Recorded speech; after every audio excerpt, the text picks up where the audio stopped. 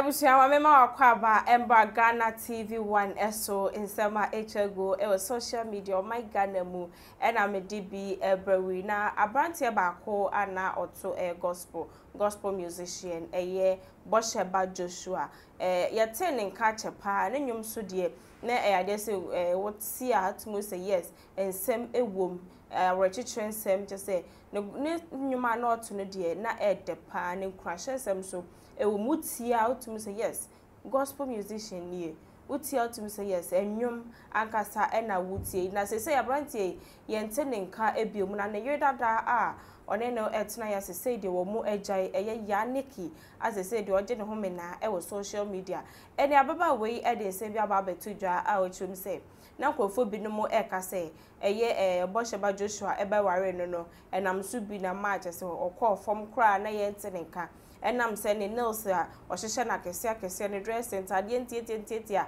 ne tattoos ahodro wo ne ho no ne nyina eka ho bi ena ma eye Joshua ne nwom to no akofom ne no enene ababa wa no ede enchiremu ede aba o chese eya bra woni eye Bosheba Joshua no etimpo no se ba ne se tattoo a o chiremu a de da ne nsa ho ene ne silemu ni ade no Bosheba Joshua ena kofa ankofom mu ba fie ebeye ede eba no osan edit to dwabiem say ne ntade tietie na o hye no Bosheba mpo de na o se e wakora nti on fa de 8 ya pa na o hye enu ti enye ono na ama sesei Joshua ne nwom ana oto na akofom no enye ono kora na ama no akofom busua me yenkoi ni enkotie no embra ne ba dodro na we chire me de beto awso okunu say kwekwa sare yeah edian na de friend no me ba join but edian amafo nim no abonte pa na e friend say Bosheba Joshua Opoku Bosheba Joshua Opoku. Yeah. What then worry fear say? You date 9 months and you worry. I think you worry and so 10 months. Mo date 9 months. And I'm worry 10 months. Yeah. To date in 1 year. Worry no so 1 year. Okay. Yeah, nya ho. Mo nya ho. Na mo ni adaje. Mo mi onu nyina. Me kan sa. Me ka so no na. Wenya ho. Ono enya ho. Yeah. But na team ani so. But say na wonnim so a gospel musician akoware no. No so nim say me so me ye Yaniki no be ware me. Okay, near from me Yaniki at that time. Near from me Jemima and as a princess. But abontin dey no more from me Cheske. I'm for say Cheske. What is head no? Aye. Why na adwin so obese someone na. Oh, so no nsesan wie no abese same. So a gospel musician. Oh. Or nyame adwuma. Into una we ye se wo ware na wo so be nyame adwuma ni bia na se wo de wo ye wage so nyame adwuma.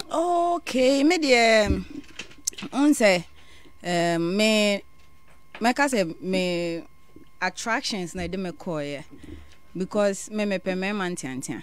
Me ma say srade ni omo nti na me pe kata no. Nti me ma srade ni omo ho sa no me pe. Na pe. Yeah. Nti wo na pe na. Oh, Debbie. On be pe o. On be pe. Me friends on Facebook. Okay. Nti Facebook na mo ho. Ene e chat e. Ene oje me number. Oje number se ono be de ono be bo mpae. Oh, so oni me be bo nkomo. Nti mo sha se mo bo nkomo. Na o se die no hu wo ho ntia na o so pe so ware. Oh, o se. Ana o pe o so no be date. O so ndi ope ma akoko. Ope ma akoko. Na me ye edwuma nso. Na me ye edwuma. Sata na wa ye tattoo wo ho. Yeah. Na tattoo de da ho. Na tattoo ba ko da me ho. Na da ho. No ye bi. De da me kotodwe no. Na ebi da kotodwe. Ai. Okay. Na on se papa on se me ye nipa bi a me pentare entententen hye. Because me wan ntuo kama. Na me sere ho so ofe. E say o ma nipa hu di nyame aye. Yes. Na me ade ma mani gye. Se meto me ma sintidua. Ade ma wani gye wo wiase se obeto be ma sintidua. Enti o ni nipa o ye nyame adwuma wo nyina still na o pese o to nkofo sintidua. Oh, ono na nani gye saa nyoma no ho. Ono ye oba no no be fa damfo kran roro ho ompe. On fa wadamfo kra. Oh, Debbie. We are sure. Oh, yeah. Because or a gospel musician. Na so hu me wan hia me wa sorry dem. E no hia me so me hia kabane slate. O hia o na say ya na wo ye. Ai. Na tattoo da me kotodwe. En ono na de da me nsa echi o na ye de dama he on na ye on the cheers guy on na kofa tattoo guy by fie yeah living room e ma guy ne be ye to me ho and obey tattoo ne de to yeah na ma say but on like on a professionalizing ma o say more on a man ye more on a chere me near maybe tattoo no way e be chere you no ye no and about kono so way and about konso na watch boss no it tattoo send it down for now I think it's 6 because it me chine ye me ma and in between my legs baby a mema na we chire na baby e da na we chire baby a mema na fadi e we chire nti no na je say me na won ko aye fa chire ho na ma chire ya no check ata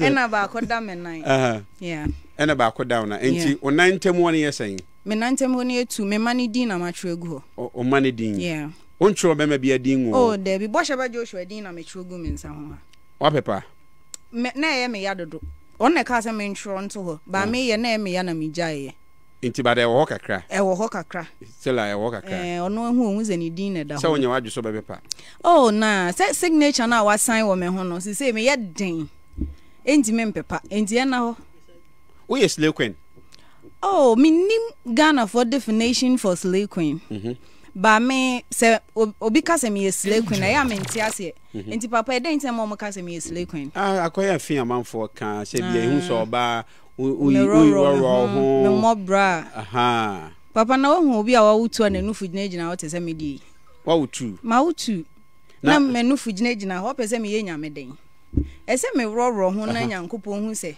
wabo me yie enkura me enu anom no fo ano na se da so gina ho se ya enti di enti na mobra ja oh me nepos ye fe esoso enti etu atare mu sa no na ebrembrem a mema ni hu ano mahu say ade e fe wo ma ho what dey frefre mema na oh me ankasa no me mpe stress nti no me shada mema nshada nya ma agenda bebrisa na se na de wo ye no hwan na wo pese ye ne fe eye mani je se mema be hu na omkon bedo na omkon do na eden o de be ma wo mo o de bi nya omu nyina ade ne de ye mfa mo atirimodin so nya obi a ne be nya bi adi he ekromu a ho he nana bna nyako or say Brike, please ask her if she's wearing a panty. Oh nah, min Toby, minya me menses kwa me she panty.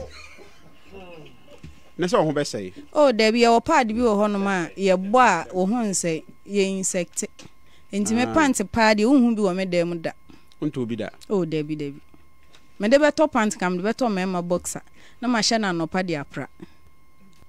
Wo she boxer na de be pra. Ai. E wo fie. Angel. Na. She say. Interview. Yo Facebook why? Angela FM Kumasi 96.1. Mami de kisi. And I say hey asemu. Ada Steven I know her from here from Bema UGC. I ho na me Joshua ware. Ho na mo ware na mo te. Ye ho ho ankasa. Ade na mamu de dwi mo ho sa. Obi ate ye nka. Ade na mo ye den. Se ono no ope entire ntenti a chen me die no. Enti no ye pia o ma me hyenika mediwu ni bi. Enti ono no ema me distance na me die anim na odi akire no owoso no ho ba. Na nya memory we na etia. O ma ye tenten. O ma me ye tenten lash no so ye kwa sister bi obantema. O sha o se onka 2 mo so 1 for 1. Enti me hye mani na na ma ye se eyi ase me yi movie ase perfect na papa de wa me color city mensra o mensra onsa David memfa nku nka me body onsa David abrantie ko bosha bo a umu nya adwuma kakra ye bedin so ko bosha bo na na medum penku ama masra na tonku abodin na wona okobo program wa sorry one na ekọ ebi wo ho a wan kwa masofu bi amfre no ankasada oh asofo ndie as usual onim say ekrom house of no omo no onso omo sometimes nyame nyi hwe nkire omo ohun wa o show appearance na Joshua show ye mi rasunsun wiase nyankopon say obe ofiri ma me wata chese me fin suase ene oba ti en deliver no asofo no kasa me hwe omo saa ye be fia me se be ma na nka nhwe omo se wa na ototo ma me ana because ye kwa makeup no no na chi me si ho no atwi me enye nne ya me ni makeup ye no be ma we the other to no so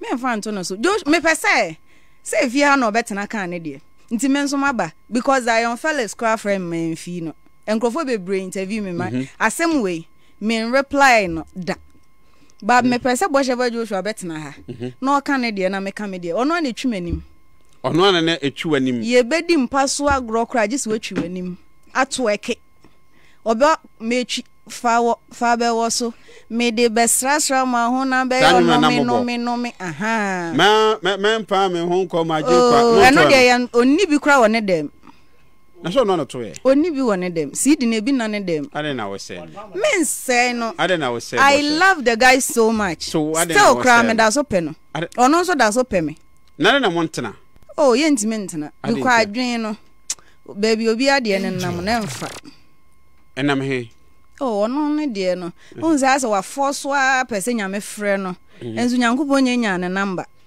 to force wa so be frɛ no ana men so no ma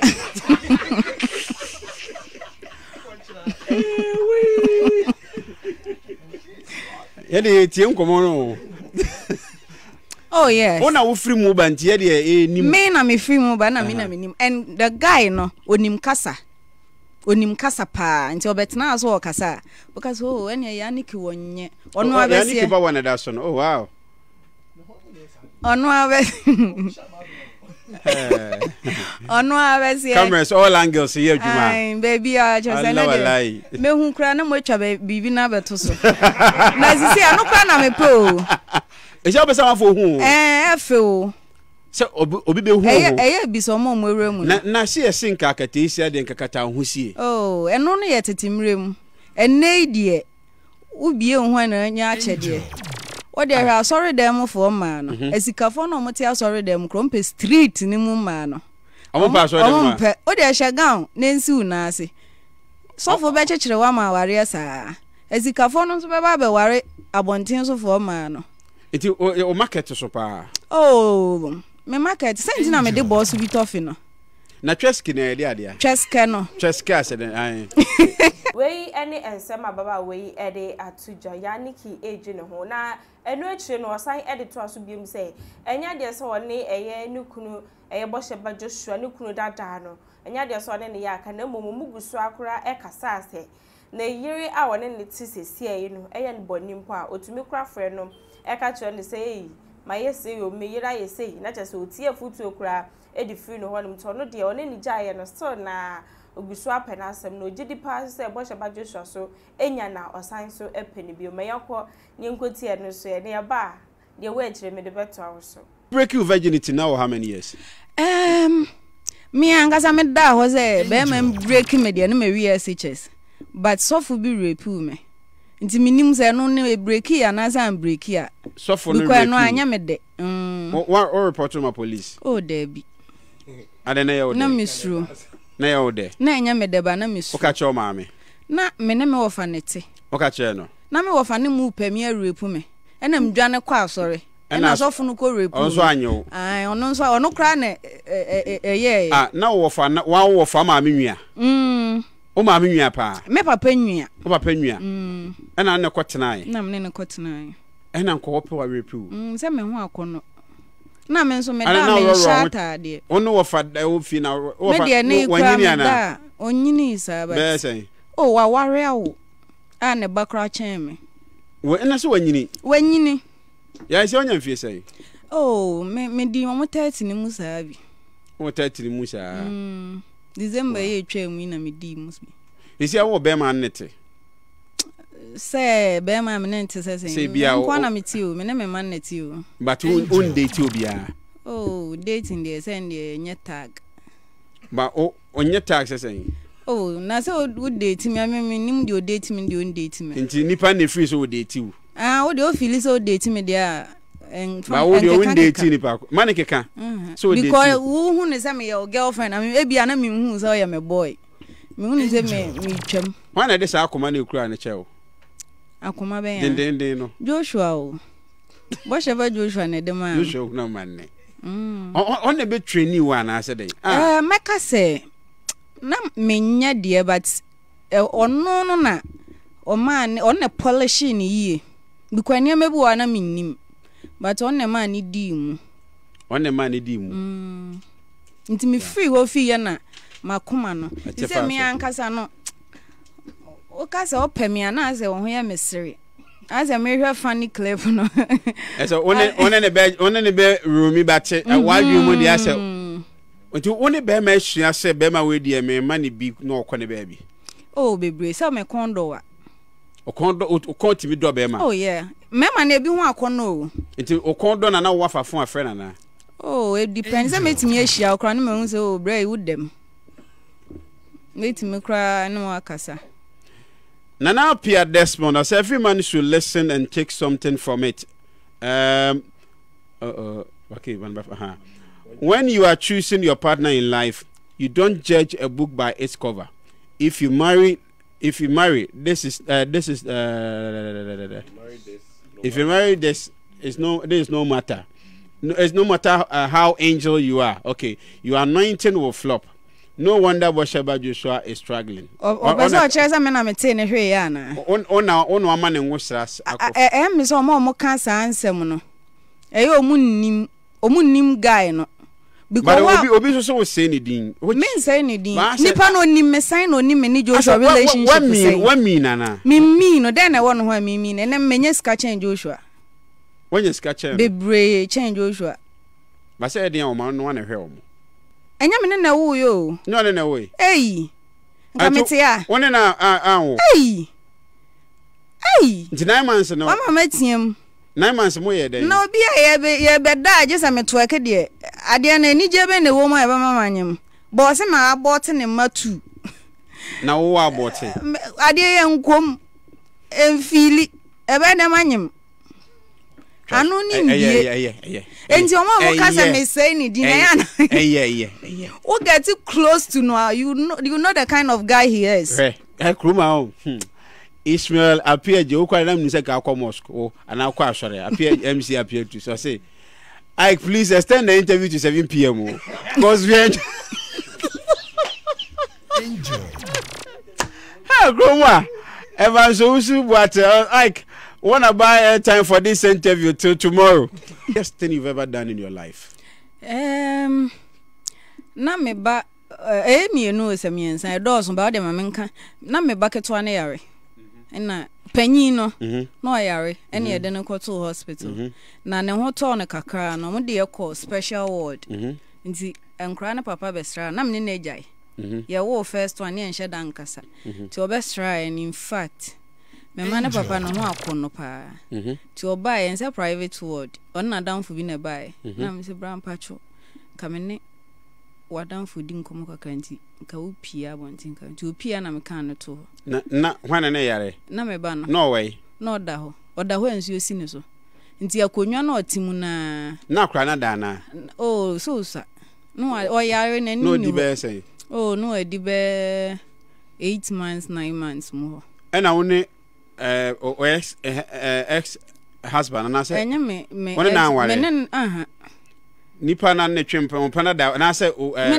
na wo me mane mienu nyina nti o mane papa no me mane papa woni ne da wo hospital wa na me sanyem keso ano eti ho na onyem wo woni ne da wo na na biem David ena wonyi sen wo ho nti me ba keto ano kro ni hospital card enti wo de ne to kofa no chia na David ACCROSS Children's Hospital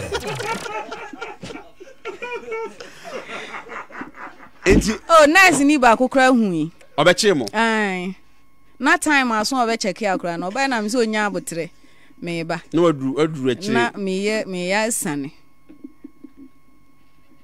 ena ba konso na guy bi a me date no na az ye date atwam ena wo ware na minim de ekobaaye na omo be makeup wo me ho na ne bridal lady no bridesmaids no omo nso na o se ne me ho ofenti no me join ni omo na me join ni enti anadwo na ye bachelor's night no na guy ni hu me ti ohun me na omokodae na me ne guy no kodae nti eda na adwona no pa na osan kɔ ware no osan be we baako ansa me nso mi siesie mu amo no so akosiesie no ami akɔ ayefro na ase ana mumie nyina asa akɔ ayefro na ase na oba no nso nim hwe onim ho hwe onim kra se ne kuna ahia me da me nso man mowa na agye hwe bɔkɔ me kwa na msan ko tu ska gu no so ska no sem awode tuja no ebi enie na de enwonwa baako a eka ho awode etuja ene se ono nkasa ne mamienu asese wawo mo be ma one wo mo ewo no no ochiremu a ne first child na odi kan no na chose oyare a oda hospital ekwan ye fa so and the second born no eba ye de enwonwa ochiremu wa bra ne first born no eda hospital a oyare a ne kunu dada no eba be share no ye de one ne wo ye no enye bo sheba Joshua asem na meke ne mum de one ne wo first one no oba be share no e wo hospital ho no mo no na wo hwe senia ne ba no papa no ho aya akono ne ade na wo se ho na otimi ka no to akonye no wo hospital ho wabra ensuo si ne ba no so ne ba no ebre no e na o ka je se ne ba no papa to akonye mo ho ne ho na omo ede hye so e wo hospital ho no na so e ma ne second born no so e fa mu e ba ye ensem de ya niki e de betuja e wonwa sa oba yare no da hospital oda yare mpa so nsuo si ne so na ne papa e ba be hwe ne hospital ho a waka na to akonyam e wakoda nanim na one na ada de anu odin me yenkwai ne nkotie ya niki ensem ibi bra ne ba meto aso ama this note no meto koma wa ha let me be a phone line na amanfo abam na nkomo no enkomo ni nwie we part 1 because me won nema be brave bisa no baba boat di uba kura wona ya kano hey global marvel Nana Abnanya ACCROSS, please ask her does she do raw sex or she protect herself? No dear, me drew them and me no I may be catching or be me now. Yeah, dear town for Sunkunim. Because men and a record day. On a record day, on a boy yamin. Of course, studio me dinner chill, me shanika tate and a man murarov. Oh, yeah. Yet na no. Enya se ne nkoye sa but unse Joshua wa obey ni bia no nim se bi na adwen wo fom kakra because me ye adwuma me ye fast food like okitan kradwen how kakra bema wakoda na chidie me ndi na temo ba a reality na adwen na ye nkradwen kakra sabi enye sabi kra no kra wona woka me na me kan because me na mewura mu epie menene tena ye starting na me nurse ena me jai ko di nachi why nurse ni pen oh yeah ena me ko di nachi inti nurse for ye se do na ho em de pa oh area se wo honya oda na se ofiefo nya na se wa na wo yare wo honya oda na se wo yare na se ofiefo na enye we ene ensem ahodro a eye bo sheba Joshua ni yire dada a wone no etina ye boso me nkunope na wo mo esan ejaye no ya niki edi aba betuja ensem odi atuja de anu odi papa obi a otumi ene ex boyfriend eda anajo ene anopa ansa na ne ex no akwa ware de ene na no ho enwanwam nipa yeti nikai eye ya niki ne nsem bi ena yeko ekotie ye usia ha eye Ghana TV 1 misro hwe so be subscribe wa share na fi weja comment onum e de ama memedi e de mena ama medas